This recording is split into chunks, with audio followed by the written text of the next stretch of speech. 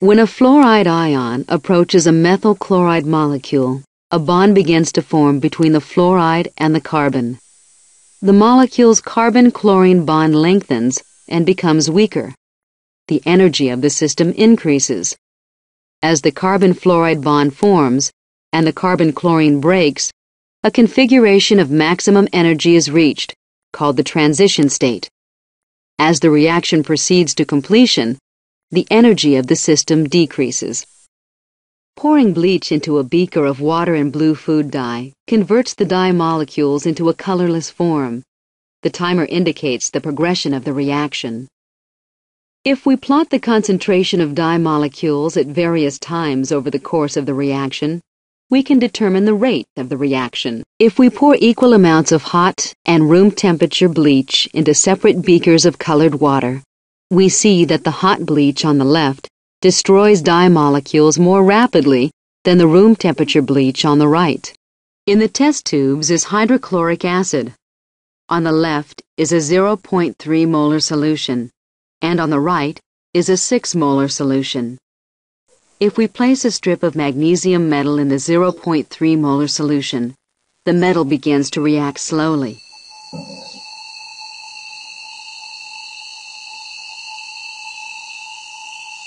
If we place a similar magnesium strip in the 6 molar solution, the reaction is much more vigorous.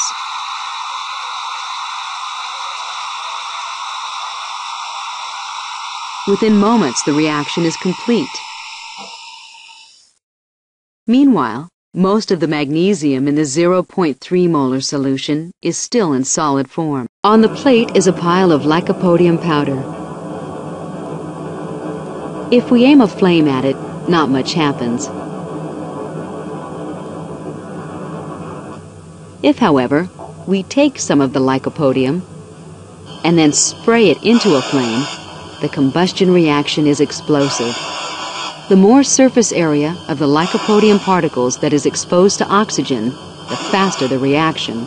Hydrogen peroxide in water decomposes slowly at room temperature.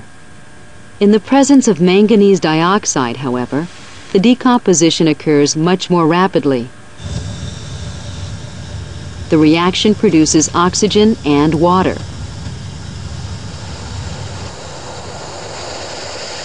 The manganese dioxide is not consumed or otherwise altered by the reaction. It serves only as a catalyst and makes the reaction occur more rapidly. In a platinum-based catalytic converter, nitrogen monoxide molecules in the exhaust stick to the surface of the platinum. The molecule decomposes, each atom remaining on the surface. When another NO molecule comes to the area, it also decomposes, and its N atom bonds with the other N atom on the platinum surface. The O atoms also combine.